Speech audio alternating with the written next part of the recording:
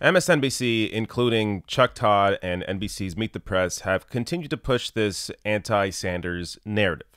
Now, it's one thing to only have on people that support every other candidate in the Democratic primary, but it's another thing to actually publish fake poll numbers to try and fit the narrative that you're trying to sell. So this is something that Meet the Press did last week, but they also continued it uncorrected this weekend. So first, let me show you what they did last week. So as David Sirota tweeted out on May 21st, great trend. Yesterday, a new poll showed Bernie Sanders now tied for first in Iowa. Now today, the new Quinnipiac poll shows Bernie with the largest month-to-month gain of any Dem candidate, plus 5 points after a big month of campaigning across the country. Now, this plus 5 in the Quinnipiac poll, interestingly, last week turned into a -5 on MSNBC's Meet the Press. So check out this screenshot that they published. -5 for Bernie Sanders under that Quinnipiac poll where he was actually plus 5. So this was the only number here that was wrong. And they did this to push a certain narrative. Now, if you don't believe me, all you have to do is dig into the numbers and see it for yourself. I'll link to this below the video. MSNBC published a fake poll number, and they have yet to correct it. So as 21st Century FDR on Twitter pointed out here, on April 30th, 2019, in a Quinnipiac University poll, Sanders was 11%. And on May 21st, 2019, the very poll that MSNBC was supposed to be citing showed Sanders plus 5 at 16%. So he went up 5 points in that Quinnipiac poll. But as I said, MSNBC, and as you saw, published a fake poll number saying that he was actually -5 in that Quinnipiac poll. And this entire narrative continued into this weekend on NBC's Meet the Press. Yamiche, in the Democratic primary polling, we've had a couple of recent polls, and there's one undeniable trend. Bernie Sanders seems to be getting squeezed from two sides. Joe Biden got in, his numbers grew. Bernie Sanders got lower, and Elizabeth Warren has been growing. And in some ways, Yamiche, what was interesting, I think it was in the Monmouth poll, the less you were paying attention, the more likely you were a Bernie Sanders supporter. The point being, Biden took a bunch of soft supporters. Warren, with I have a plan for that, is starting to get traction. Bernie seems to be a candidate all of a sudden trying to figure out how to get traction again. Well, this is the dilemma of 2020, because Bernie Sanders in 2016 was the flagship progressive candidate. If you liked Warren, if you liked other people, you really found your candidate in Bernie Sanders. Now you have Elizabeth Warren and other people talking about the same kind of legislation, same policies. I was talking to someone from the Warren campaign today. They wouldn't comment on polls, but they made a point to say, first of all, she's been to 18 states plus Puerto Rico. She's also someone who's held 81 town halls. That person was basically making the case, look, she's doing just as much as him. And I was thinking about how Senator Warren has been setting herself apart from being the first candidate to talk about impeaching the president. She also decided not to go on Fox News and hold that town hall. And I asked that campaign person, well, tell me a little bit more about that decision. They pointed me to the thread and said, look, she didn't mince any words with Fox News. She said they're a hate-filled propaganda network. As a result, she's basically saying, this is the camp that I'm going to be in. Obviously, Bernie Sanders says, I want to go after those voters. He was the first one to do a Fox town hall. Yeah, and then, of course, you have Joe Biden, who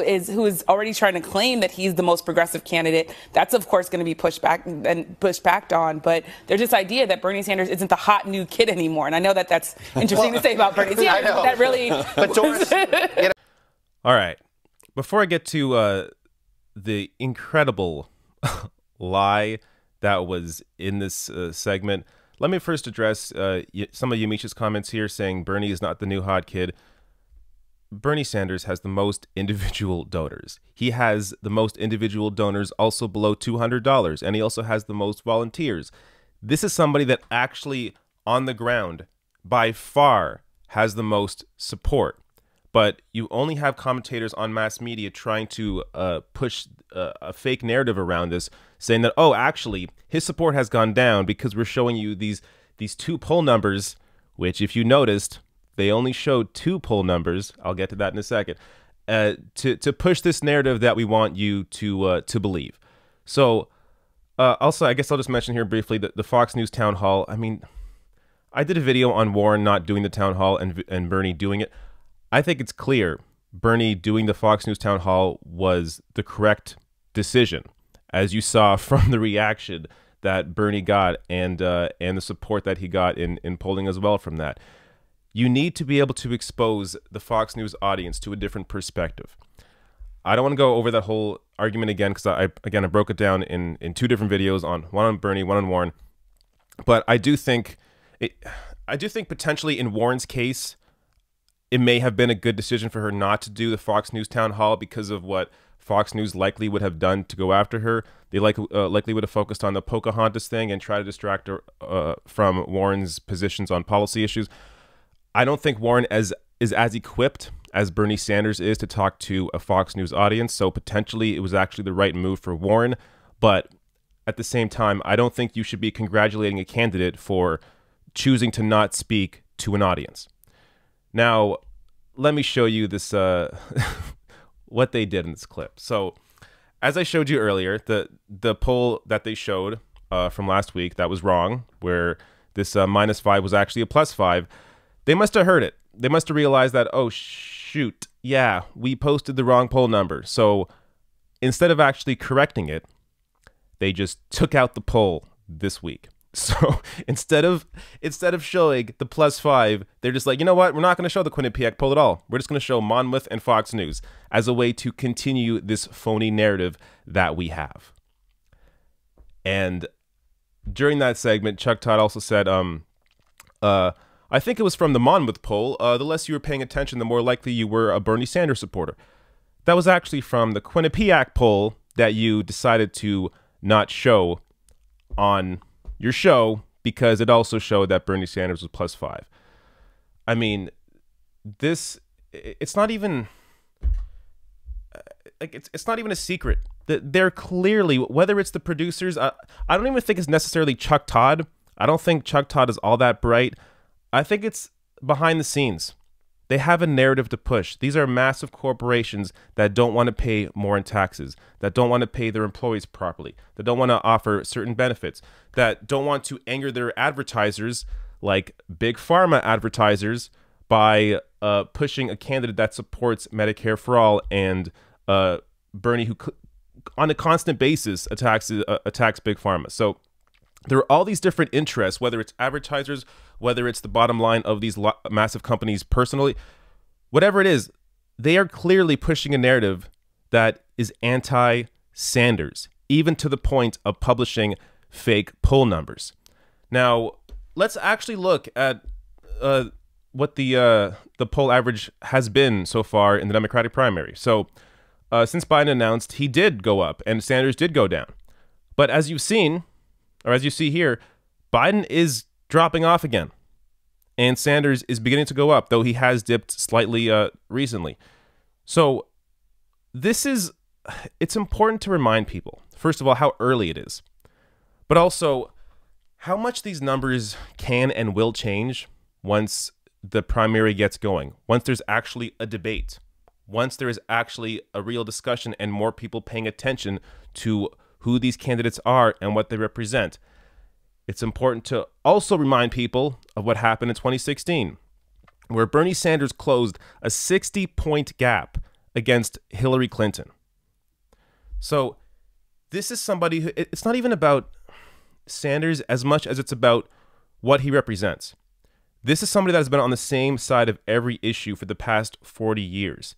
He is on the correct side of issues in terms of being for something like Medicare for all, which the vast majority of voters support, including a majority of Republicans support Medicare for all, whether it's higher taxes on the rich, whether it's getting out of these regime change wars. I mean, look at policy after policy after policy. On the vast majority of these issues, Bernie Sanders is on the correct side, not even in terms of the correct side, it being a progressive, but on the correct side of where the actual voters are, what the voters support. Sanders supports. So this is what I keep saying. These poll numbers are going to change. And I mean, the flip side of that is that the media, the mass media definitely has an impact. So segments like this, pushing this idea that Sanders is going down, that Warren is rising in the polls, even though she is, but slightly nowhere near Bernie Sanders, or that Biden has this incredibly strong support. These sorts of narratives, they do have an impact on the average cable news viewer, on just the average person that doesn't really follow politics closely, that doesn't watch, YouTube videos, or doesn't actually dive into these numbers. This will have an impact. So while I do think, and I do hope, that these poll numbers will change dramatically once the debates get going and once the actual discussion really heats up, it's not a guarantee, because cable news and the mass media still has an impact on how these politicians are perceived nationwide, and in terms of their potential to actually gain support in the primary. So if you continue to see, and we will continue to see MSNBC, CNN, Washington Post, New York Times continue to smear Bernie Sanders and in some cases post fake poll numbers, this will have a negative impact on Bernie Sanders. But the hope is that enough people will be paying attention to what Bernie's actually saying himself, that he'll be able to get over this this clear attempt to take Bernie down in the Democratic primary.